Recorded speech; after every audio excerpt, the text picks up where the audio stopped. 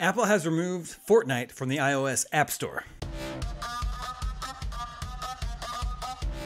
Apple has confirmed that it has removed Fortnite from the iOS App Store following Epic Games' alteration of the price of Fortnite V-Bucks. The alteration was a way to bypass Apple and Google's App Store fees. Epic called those fees exorbitant. In a statement to The Verge, Apple confirmed that as a result of Epic's update to the game, their Fortnite app has been removed from the store. The full statement reads, "Today, Epic Games took the unfortunate step of violating the App Store guidelines that are applied equally to every developer and designed to keep the store safe for our users. Epic enabled a feature in its app which was not reviewed or approved by Apple, and they did so with the express intent of violating the App Store guidelines regarding in-app payments that apply to every developer who sells digital goods or services. The fact that their business interests now lead them to push for a special arrangement does not change the fact that these guidelines create a level playing field for all developers and make the store safe for all users." The company explains that it, quote, "will make every effort to work with Epic to resolve these violations so they can return Fortnite to the App Store, but it remains unclear how long this ban from the store may last at this time." IGN has reached out to Epic for additional comment and will update the story should they respond.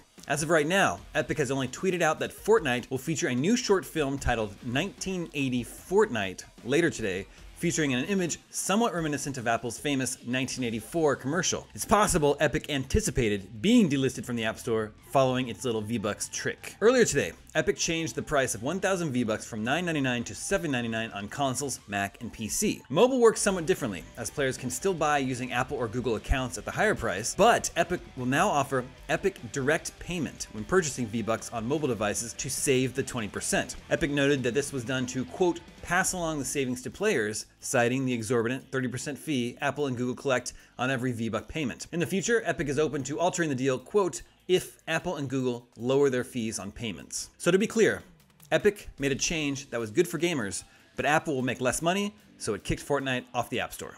Apple is the world's most valuable company. We will continue following this story here at IGN.